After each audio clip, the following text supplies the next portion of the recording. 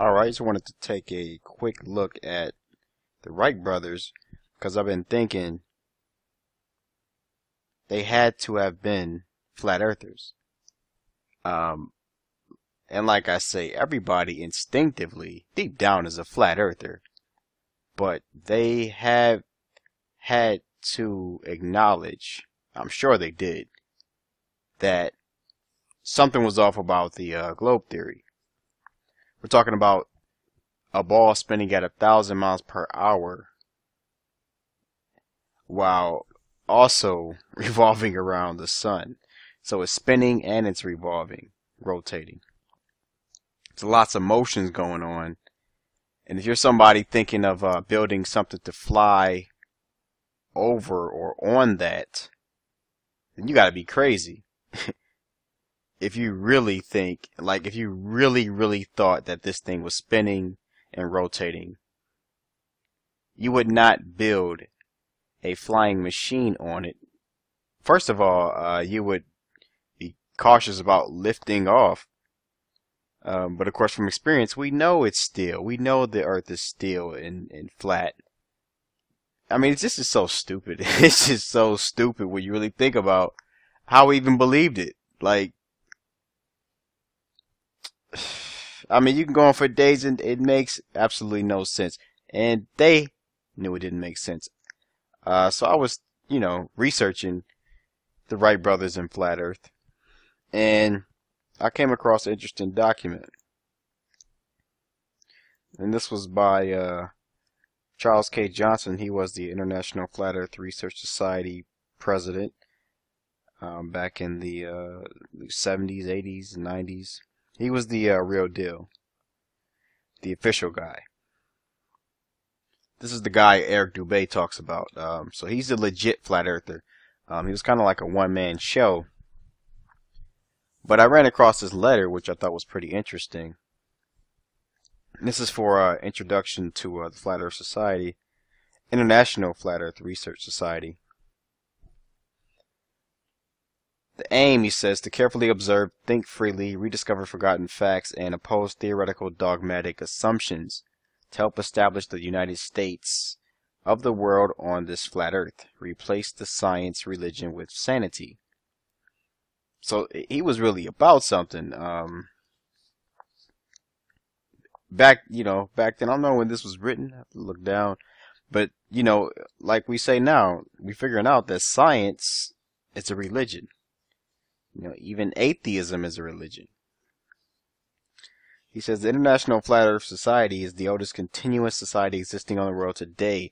It began with the creation of the creation. First the water, the face of the deep, without form or limits, just water, the primordial waters he's talking about.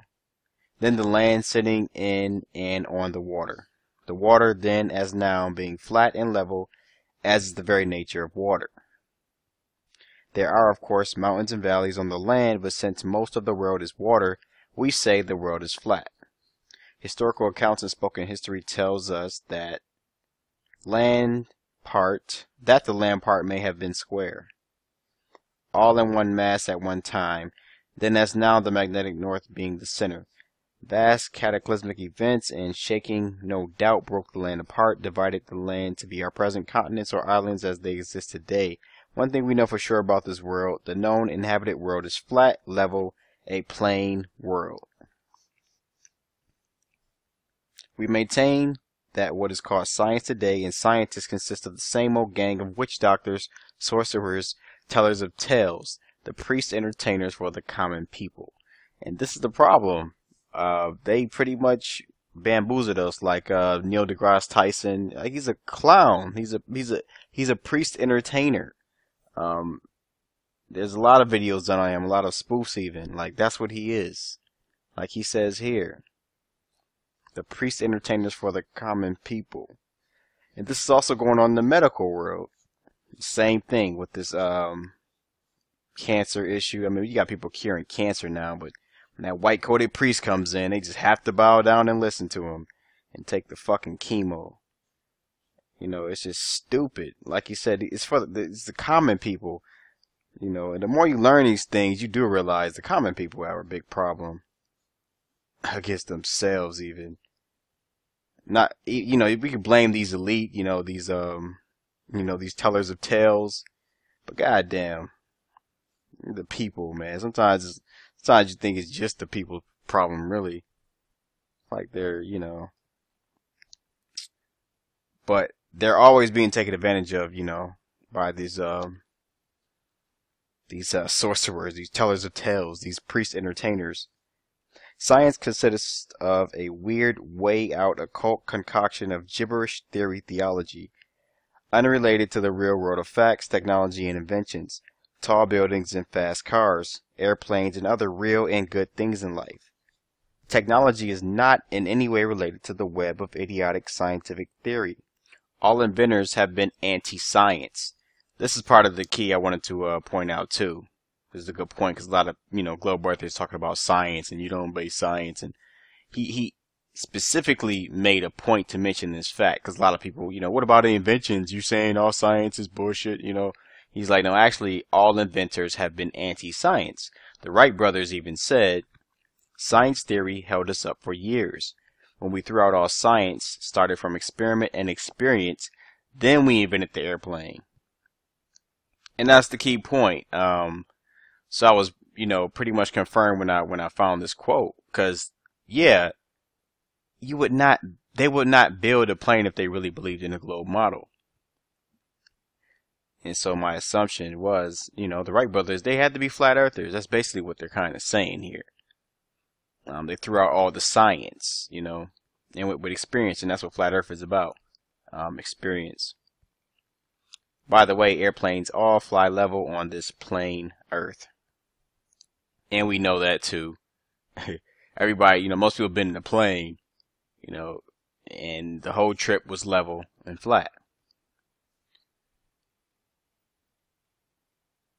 So he goes on here. Our society of synthetics have existed for at least 6,000 years. The extent of recorded history, extensive writing from 1492 BC.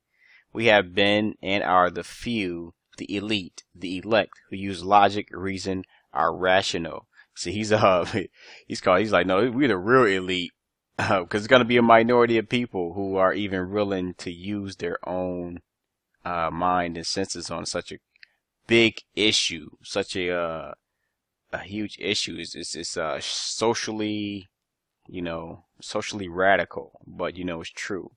So he says, the few, the elite, the elect, who use logic, reason, and rationale. Summed up, we are sane and or have common sense as contrasted to the herd who is unthinking and uncaring. See, like I said, this is a sociological issue. It's not just scientific. That's why he goes there. I like this guy. We're talking about the herd here, unthinking and uncaring. We have absorbed the Universal Synthetic Society of America and Great Britain, Zion, USA. The work of Alexander Dowie, 1888, Wilbur Glenn Bullevoff, 1942, Samuel Shenton. Lillian J. Shenton of England, 1971. He's just listing some people here. Seek out, search, prove as contrasted to theoretical, which means to guess, to hope, to suppose, but not to prove. Science proves Earth a ball by scripture words. He says that in quotes. We proved Earth flat by experiment. Demonstrated and demonstrable Earth flat is a fact, not a theory. Our aim is not to disturb the herd or wreck the government, but rather to be an aid to the elite human being in coming to know Earth flat, to then free his or her mind from such blind, unreasoning theory superstition, and so go on to carefully observe, think freely, rediscover forgotten facts, and oppose theoretical dogmatic assumptions. As Sir Fields, owner of newspaper in England, has said about us, they are the last pocket of individual thinkers in the English-speaking world. See? So this is a deep issue, and like I said, it's not really about saving the people, but I feel it's just for people who really seek truth with any area you're studying. Like, this affects all areas. So that's really what this is about. Not about, saving the world. I sometimes call myself the last iconoclast. Science is a false religion, the opium of the masses. I myself count it as the beginning of sanity to confess the creation proves there was a creator, so a god or creator. And of course we know flat earth. Yeah. It gets a little more mystical and deific. Definitely some powers behind this world, that's for sure. From a lifetime of study, of seeking out approving things, from the study of 6,000 years of recorded history, from observation, from experience, from common sense observation, have concluded the 10 Commandments are in fact good laws of living and behavior for oneself, and all in contact with you, truly. Laws of physics for living. That is my opinion. The fact that Earth is flat is not my opinion. It is a proved fact. Also demonstrated, Sun and Moon are about 3,000 miles away, are both 32 miles across. The planets are tiny, because they're wandering stars. Sun and Moon do move, Earth does not move, worlds spin or gyrate. Australians do not hang by their feet under the world. This is a fact, not a theory. Also a fact, the spinning, rolling, gyrating ball world, planet, globe idea is entirely 100% now and at all times in the past a religious doctrine. A blind, dogmatic article of faith in the religion for the blind, unreasoning beast of prey. No earthly reason for a sane, upright member of the elite elect humans to subscribe to it. Also a fact, today the elite of Earth all live on a flat world. Only the illogical, unreasoning herd prefers the way out, occult, weird theology of the old Greek superstition, Earth, a spinning ball. Both Copernicus and Newton, the inventors of the modern superstitions, have said, it is not possible for a sane, reasonable person to ever really believe these theories. So they themselves are quoted saying that. Thus saith Newton and Copernicus, what sayest thou? So, a little lengthy, but not too lengthy. But I like that letter. Just wanted to get that out because he realizes what this is really about. Like, he's calling out, the elite, elect humans. And like I said, he calls out the herd because you really expose the herd mind on flat Earth. Like you said, it's really blind, dogmatic article of faith in the religion of the blind, unreasoning beast of prey. That's what this is. It's the most blind thing to believe in. It has no basis in reality. So I came across this article too from NASA. It's actually a PDF about the Wright brothers. They're trying to, follow them on the journey to the plane. And there's a questionnaire here. It's funny. It's just going along. I guess it's for, maybe for kids, teenagers. But it says choose one of the, following ideas that were once accepted as correct in science. Just assuming. Here they go. So here it goes. The Earth is flat, and now you're supposed to explain, how this was disproven and by who. So here's their proofs. Eratosthenes used the sun shining into a well to calculate the Earth's diameter in 230 BC. What the fuck? Okay. Alright, I guess. Columbus did not sail off the edge of the Earth. A negation. So somebody didn't do something, therefore it's flat. Nah, he didn't fall off the ball. That's what, we should be surprised about.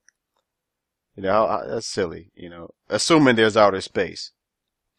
And finally, Magellan was able to circumnavigate the Earth.